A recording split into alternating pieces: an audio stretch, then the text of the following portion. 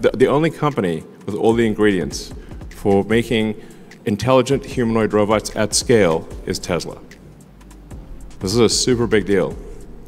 Tesla just updated its shareholders on its progress, bringing its Optimus Humanoid robot to market, seeking to calm nerves amid controversy.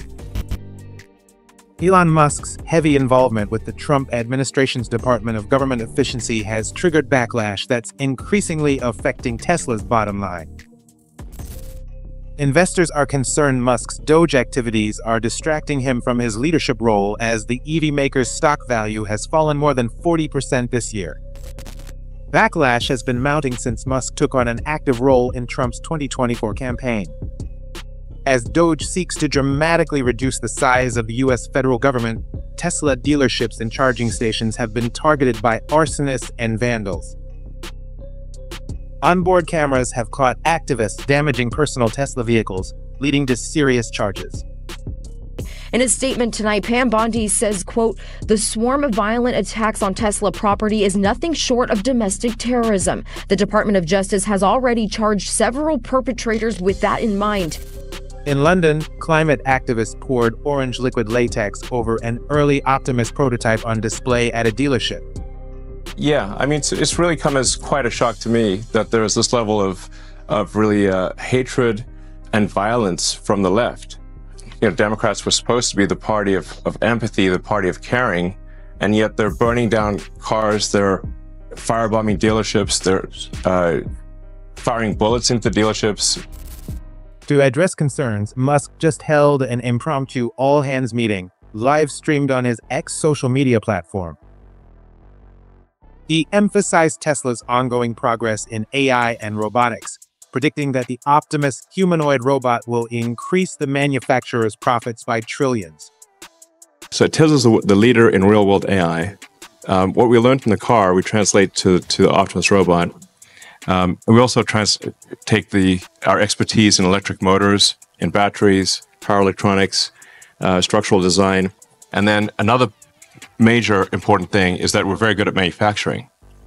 So in order for robots to be useful, they have to be intelligent. They have to be able to do useful things just by asking, and you have to be able to make a large number of them at an affordable price. Musk said Tesla bots are currently being built in Fremont, with plans to scale production in Tesla's Austin Gigafactory. The Optimus robots coming off the production line now feature new hands with 22 degrees of freedom, which double the dexterity of the Generation 2 design.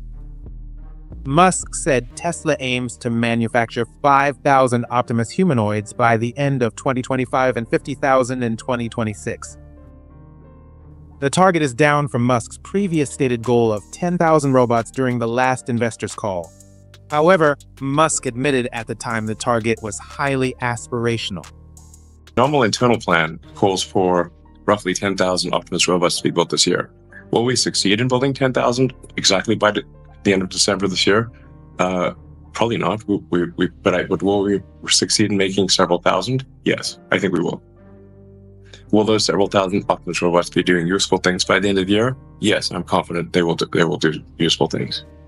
But since it's a totally new product with totally new, like everything is totally new, I'll say like we're succeeding if we get to half of the 10,000 now. But even 5,000 robots, that's the size of a Roman legion, FYI, which is like a little scary thought, like a whole legion of robots. I'd be like, whoa, yeah. Tesla is positioning Optimus as a general-purpose robot that can do everything from household chores to industrial tasks to social companionship. It uses Tesla's real-world AI to understand and react to its surroundings. Musk first announced the Tesla bot concept during Tesla's AI Day event in 2021, featuring a person in a costume in lieu of a working prototype. Now, unlike Dojo, obviously that was not real. So Dojo is real. The Tesla bot will be real. The first Optimus prototype emerged the following year, and in 2023, Tesla unveiled a second-generation iteration with a slimmer design, improved hands, and more human-like movements. By 2024, Tesla ramped up hiring for the humanoid robotics program, and a limited number of the robots began doing light work at the carmaker's Gigafactory. In the last few years, the emerging market has transformed dramatically. In the US, Tesla faces stiffening competition. Silicon Valley-based Figure AI recently announced it bought Q Robot Factory for scaling production of its next-generation humanoids. The company is aiming to manufacture 10,000 humanoids a year from the plant. 1X Technologies, which operates out of California and Norway, has similar lofty goals. The startup's NeoGamma humanoid robot generated buzz during NVIDIA's GTC 2025 conference, where the robot gifted Jensen Huang a custom leather jacket. 1X just shared this footage of the robot training at an employee's home. The company plans to deploy a limited number of the robots to real homes this year as it moves toward mass production. Other perceived leaders like Apptronic, Agility Robotics, and Boston Dynamics are also accelerating the development of their humanoids with help from the GPU maker. There's also a growing number of Chinese firms that are announcing new breakthroughs nearly every day. Hangzhou-based Unitree Robotics has been particularly disruptive with its short robot, the G1, which starts at $16,000. The robot is shown here demonstrating its martial arts skills. However, Musk maintains that Tesla is best positioned to scale production of humanoids. The only company with all the ingredients for making intelligent humanoid robots at scale is Tesla. This is a super big deal. Like my prediction is that on this front is that Optimus will be the biggest product of all time by far. Nothing will even be close. I think it'll be 10 times bigger than the next biggest product ever made. Musk said Tesla employees will get first access probably in the second half of 2026. There are some pluses and minuses to that, you know, because it's probably have a few bugs, but it's going to be very cool.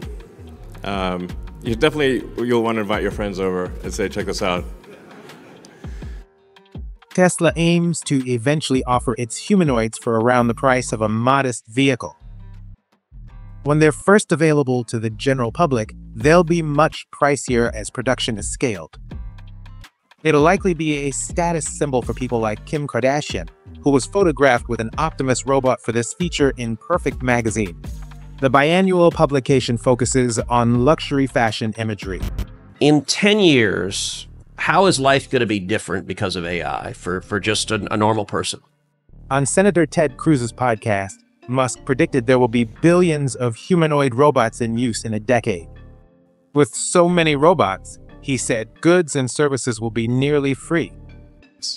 By the way, I got to ask, how come your robots look so much like the creepy robots for my robot? Was that intentional or just... We'll iterate the design. You'll be able to have a lot of the robot parts are cosmetic. You'll be able to switch out the kind of snap-on cosmetic parts of the robot to make it look like something else if you'd like. Mm-hmm. Though Musk believes an age of abundance is on the horizon, he said there's a decent chance things could go sideways.